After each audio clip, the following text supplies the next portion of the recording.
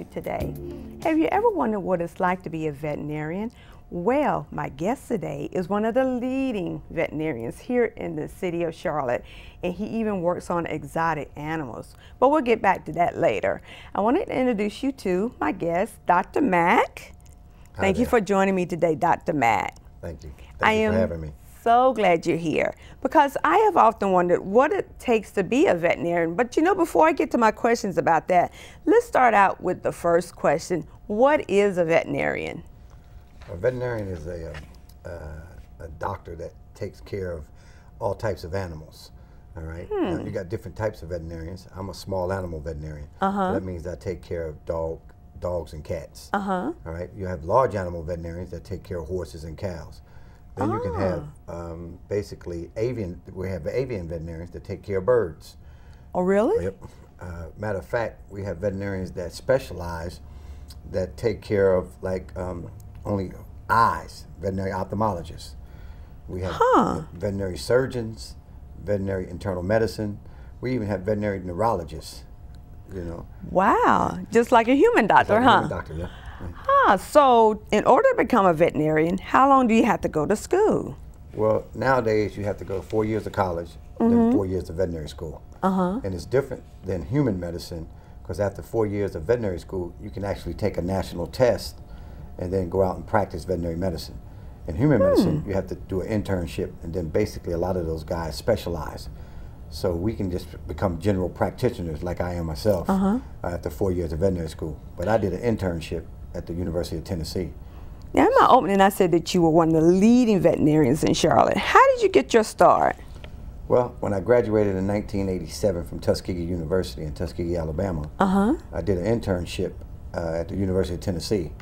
And then I was hired at Freedom Animal Hospital here in Charlotte on Freedom Drive as, I think I was the first African-American veterinarian to come to Charlotte. Oh, really? Back in 1988, yes. And so what do you specialize in? Well, mainly small animal, but I have a special interest in exotics, and exotics include snakes, iguanas, birds, you know, and what we call pocket pets, which would be rabbits, hamsters, gerbils, guinea pigs, this sort of thing. You mentioned that you worked at the office on Freedom Drive. What else do you do? Well, I work part-time also at PetSmart, but I do a lot of work around the city. I do a lot of pro bono work. You know, I take care of a lot of the Charlotte-Mecklenburg school system pocket pets, which would be, you know, classroom guinea pigs, classroom rabbits, you know, hamsters and gerbils. I do the work for the Discovery Place. You know, that's kind of declining because they basically don't have as many animals as they used to have. Oh, really? Yeah. So for a person that's thinking about becoming a vet, would you suggest or guide them to be one? Is it a good field? Oh, yes, yes. It's a very varied field. You know, veterinarians, you know, inspect the public meat. You know, there's veterinarians that take care in the Army. You know, Army, the armed forces, you know, to basically inspect the meat that the soldiers have to eat. Oh. We have veterinarians that work in lab animal, which basically when they test drugs on different animals, the veterinarians have to oversee these projects. You have zoo veterinarians that, you know, of course, take care of all the exotic animals at the zoo. And that's what most people think when you say exotic. They think lions, tigers, and bears. Oh, my. But actually, yeah, right. But actually, when we refer to exotic animals in veterinary medicine, we think of, you know, snakes, reptiles, monkeys, this sort of thing that you don't normally see in a small animal practice. You know, we're going to take a short break, because I have a lot of questions to ask you about what people should look for when they're looking for a vet, okay? Okay. All right. Any questions? What kind of service plan does this come with? Unlimited. Can I keep my same phone number? Absolutely. How do I change the ringtone? Just hook it up to your computer. Does it have a camera? What's the warranty? Does it come in silver? Can I put my party shuffle on this? Does it have a 3.5 millimeter headset jack? You sell a lot of these? It's the one I carry. You ever get those phantom vibrations in your pocket? Any questions? No. Are you sure? Yeah. Ask questions. For the 10 questions everyone should know, go to ahrq.gov. Coming home can be hard if you're a veteran of Iraq or Afghanistan. You may feel like you're all alone, but you're not alone. At IAVA.org, your fellow vets are all around you.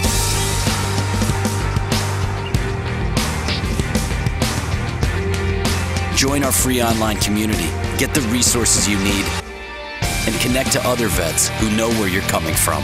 IAVA.org. We've got your back. Hey. Ready to go? Yeah, but the fire's not out. Close enough. Huh. Close enough? If it's too hot to touch, it's too hot to leave. I mean, the next thing you know, you've torched our whole neighborhood. Which is why we're not going anywhere? Exactly. 9 out of 10 wildfires are caused by humans. Only you can prevent wildfires. And welcome back to Betty. I'm your host, Cynthia Thompson. I'm here with Dr. Mack. Now, Dr. Mack, before we took our break, I said I want to ask you about what should people look for when they're looking for a vet? Well, one of the things you want to, most people, 80%, study has shown 80% of people that go to the veterinarian, they go through one that's close to them. So you want to find a veterinarian that, you're comfortable with, close to your home, that you can get to the hospital very quickly if you have an emergency. Most cities have an emergency clinic that basically open up after hours. Oh, really? Yeah, after hours. We have 24-hour emergency clinics. Matter of fact, we have 3 of them here in Charlotte. So after 6 o'clock when I go home, if you call my hospital, the answering machine will divert you to one of these emergency clinics. So, you want a veterinarian that's personable, that really understands your relationship with your pet, be it a dog, a cat, a bird. I have numerous clients that have ferrets as pets. So you have to find somebody that's knowledgeable with, with ferret medicine. So you also want to find a veterinarian whose staff is cordial, welcoming and warm. And especially a hospital that's going to treat your pet like part of the family. And that's where veterinary medicine has gone nowadays. These animals are not just animals. I mean, nowadays, most of them have people names. George, Michael. I mean, that's these dogs' names. It's no longer Fido and Rough. Yeah, my little dog name is Samson. Yeah, see So I mean, you'll get a good feel because, most veterinarians, we love animals. 90% of us went into veterinary medicine because we loved animals. We want to help animals. So that brings up another question. Do you have a pet at home? I have a Labrador and a bird. I have a bird, a Quaker parrot. And a 9-year-old yellow lab. And speaking of domestic animals, if a person came to you and asked you, I want to get a pet, but I don't know which kind, what advice would you give that person? Well, several things. First of all, you got to ask, is the dog going to be indoors or outdoors? Big or little? Okay. Shedding or non-shedding? Because if it's going to be indoors, you basically not want a dog that sheds a lot. And then, the temperament, I mean, if you want a guard dog, of course, most people go with something big, Doberman, Rottweiler, German Shepherd. If you want one of those foo-foo dogs, that you want to hold, you go to a Yorkie or Maltese. Something small like that. So it just all depends on what you're looking for. If you have kids, you want something that's going to be friendly with kids, like a Labrador. If you want, like I said, if you're just a single person and you just want something to that you can bond with, Cocker Spaniels are one people dogs. So it's a wide variety. So depending on what you look for, we can place you with a dog. Now, you mentioned dogs. What about cats or birds or rabbits or hamsters? Well, usually those pocket pets, as we call, usually for kids. Most parents get it for their children. I want a gerbil. Most people start off with a gerbil to give a kid responsibility. Clean up after the cage and feed the animal, this sort of thing. But with cats, you just got to be a cat person. Not anybody's just going to go out there and get a cat. You just got to want a cat. Cats are very, very different than dogs. They're very independent, but they have a lot of different breeds of cats too that can fit a person's personality. Like a Siamese is very, very vocal. They're very, very loving. They just meow all the time. They just want attention. Then there's other cats just leave me alone. Just leave me alone. Just make sure the food is there and my litter box is clean. That's it. So I want to ask you this next question, and it's kind of a touchy subject. How do you feel about vets docking tails, pinning back ears? Do you agree with that practice? Well, that's, to me, my personal opinion is, You know, that's a cosmetic procedure. You know, and you know, in Europe you cannot do that. It's against the law. Oh, really? You can't do it in Europe. It's illegal to dock a tail, clip her ear, take off a thumb. You know, this sort of thing. Take off a thumb? Like dogs have 5 digits, just like we do. And sometimes that thumb digit gets caught up in the carpet, so when they're young, they're removed. You see this done in labs, Rottweilers, Dobermans, you know, any dog that usually needs a tail docked at an early age. You know, it's a cosmetic procedure.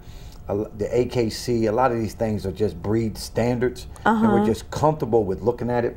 But nowadays, with the advancement in anesthesia and sedatives, you know, these animals don't feel this, so it's just a matter of opinion, you know. So you know, it's debatable. You know, it's out there, and the different veterinary organizations, you know, it's on the table of, you know, is this, you know, humane or painful, this sort of thing. But personally, you know, it's just like if you're gonna get your eyebrows plucked, you know, you know, you want to.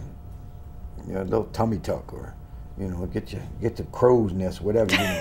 So it's just cosmetic. It's strictly cosmetic. And like I tell you, the dogs don't feel anything, and they don't wake up and look in the mirror and go, "Oh my God, where's my tail?"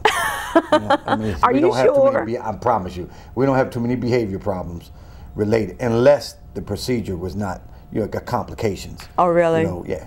But usually, it's when they do it when they're 3 days old. It's like, you know. It's just minor. It's just a minor procedure. They don't remember it. Since we're talking about domestic pets, why is it important to get pets the rabies shot? Because rabies is can be transmitted to humans. It's a warm-blooded type of virus. Okay, for mammals. So raccoons, foxes, skunks, you know, horses, cows, all these animals can get rabies and transmit it to people. And there's not too many documented cases of once you contract rabies, it's a goner. So it's a public health thing.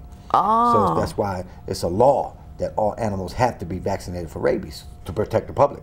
So our animals get it from the animals outside? Right, right. If your dog is not vaccinated against rabies, and let's say a rabid raccoon bit your dog, in 10 days your dog would liable to come down with rabies. Well, if your dog, the saliva is passed through saliva, and if your dog bit you, or you know, you had an open cut, you know, and it's rare. It's rare in this country, but in third world countries, a lot of people die from rabies.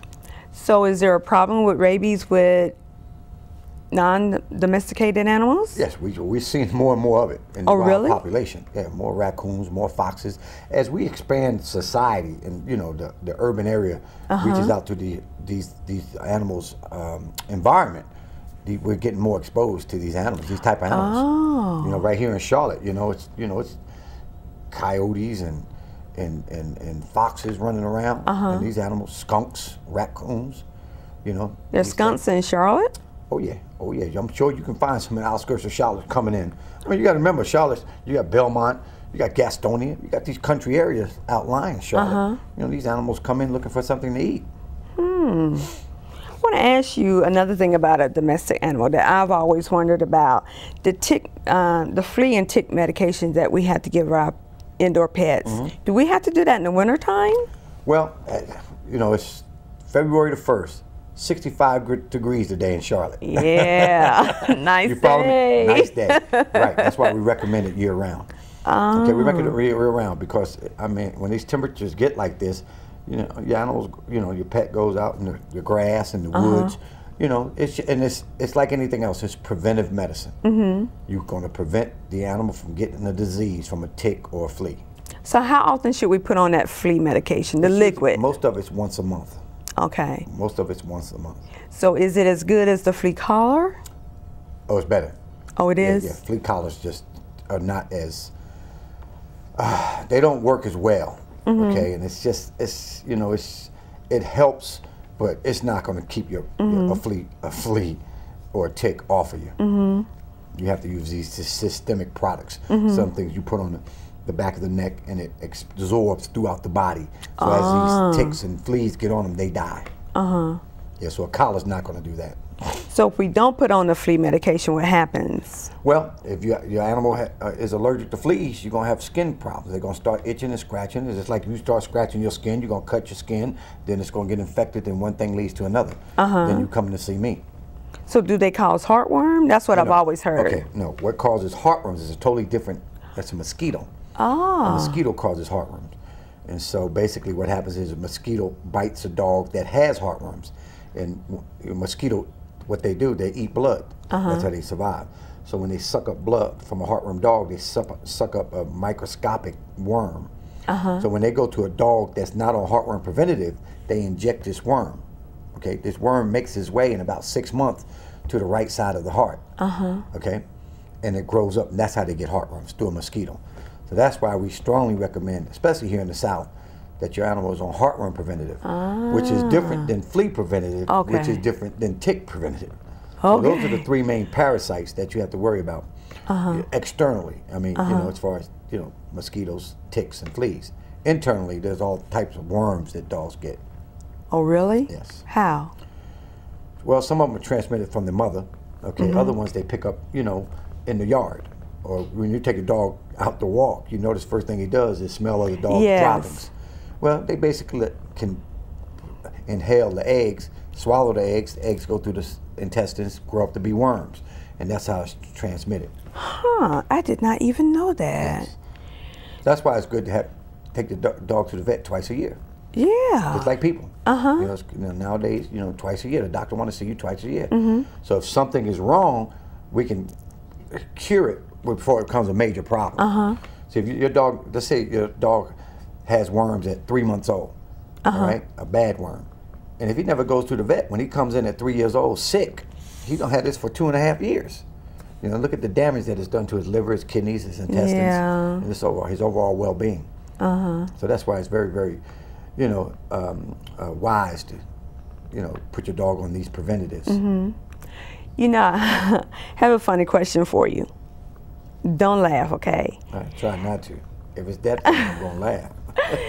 Dogs, birds, cats, rabbits, hamsters, they cannot talk. So how do you know what's wrong with them? Well, you know, they can tell you. No, that's a good question. That's a good question. But believe it or not, different dogs have different characteristics. Most dogs have like basically 4 or 5 different types of behavior. Attitudes, what we call. Some of them fearful, some of them are shy, some of them are very, very aggressive, some of them are just loving, some of them just warm and just, you know, just all over the place. You know, so usually, you know, when they're sick, it's like they're just like us. They don't want to eat. So if the dog does not want to eat, that's a sign that something's wrong. You know, and then you just have to find out. You know, we have a system. We go through a system. It's like if you went to your doctor, you know, you just say, for instance, you said that, you know, you was coughing. You just kept coughing. Well, you know, coughing would make the assumption that it's something to do with your throat or your respiratory system. So we have a process that we go through to rule out this, and this to get to the problem. So a lot of times we really prefer you not to talk. So that's why we like working for animals, because when people talk, they tell you more information than you want to hear. So we can figure it out on our own. Sometimes we don't want you to talk. Sometimes I wish the dog could talk. He'd probably say, I want a new owner. I'm tired of being outside in this cold. That's why I'm coughing. So what do you do if you find an animal that you feel like is being mistreated, like you just said? Well, nowadays we can report it. Okay. Matter of fact, the law requires, let's say, for instance, you go to the emergency room with a bite, and you say, my neighbor's dog bit me. That has to be reported. The physician has to report it to animal control, and animal control goes out to the offending dog's residence to make sure the dog is up to date on his rabies shot. So yes, so it's measures in place, you know, for abuse, for neglect. You know, recently, you know, you hear all about these puppy mills and these people that hold animals, and 60 and 70 dogs, and you know, an area just as big as this room we're filming this this talk. So yeah, it's measures in place. I mean, nowadays we are so advanced, you know, that it's unbelievable. And then, you know, with the internet and cell phones and video cameras. You know, everybody's watching everybody. There's no privacy I mean, now. You can't even look at your dog the wrong way with somebody going, I see the way you're looking at him. Yeah, you're abusing that dog. You are abusing that dog. You know, we have the dog parks here in Charlotte. Do you think that's a good idea to have all those dogs running around? Well, basically, you know, yes, because dogs are social animals. But at the same time, it's just like anything else. When we have all them people downtown for the 4th of July, somebody gonna act up. Just like in the dog park. Somebody's dog gonna act up. But we shouldn't stop the dog park for one idiot dog. One dog whose parent didn't train him like he should have been trained. I want to ask you one more question about the dogs. Okay. Is it a good idea to crate them in the house all day? Well, starting off as a puppy, okay? That's highly recommended for most veterinary organizations. And the reason being is because you have to train this animal to use the bathroom in one area. You can't have them. You know, I tell my clients all the time, what do you do with your newborn baby when it's just 9 months old and just started walking? Where do you put this baby while you're taking a shower? You put them in a playpen. Right. Now, you don't leave them in the playpen all day, but you're going to leave them in that playpen until you finish taking a shower, getting ready to go to work. Okay, then you take the baby and you take him to daycare. Well, where is he? He's in daycare. He's in a room. He's in an enclosed room. He doesn't have the whole daycare. He's got that room. Well, that's what we see a crate as. It's just his area at that point in time, all right, because he doesn't need intellectual stimulation. You leave a baby alone for a while, he's going to get bored, he's going to get into stuff. You want to teach the baby and learn because his brain is constantly developing. Well, this dog's brain is only going to go so far. So most dogs, when they set up video cameras and the people leave the house, even if the dog has the whole house, the dog usually stays in one room, chilling, until the owner gets home. It's not like he's going around the room, going to the kitchen, going, well, ain't nothing to do here. They're going to the living room. Nope, ain't nothing to do here. Go upstairs. You know, let me find something to do. No, he's just going to wait till the owner gets home to interact with the owner. So crate training is a proven method to train your dog. You know, I know I've asked a lot of questions about dogs because I'm a dog owner, but do you have any other comments you'd like to make about the other domestic pets before we close? Yeah, usually, I mean, it's cats, and cats are just so independent. You know, when they say cats have 9 lives, it's true, because cats usually hardy. They don't need much. They don't whine like dogs. You know, they take an injury, they take a lump and a bump and move on and go on about their business, you know. So when a cat gets sick, it's usually sick. There's something usually wrong with it. That's why they say they have 9 lives, you know. And then the other pets, you know, ferrets and birds, you know, like anything else, when they get sick, they come to the vet, you know. So but most animal hospitals, probably more than 60 to 70% of their patients are dogs. Yeah. And at our hospital, 65% dogs, 30% cats, and the other 5% these exotics. Another stupid question, funny question that popped in my head.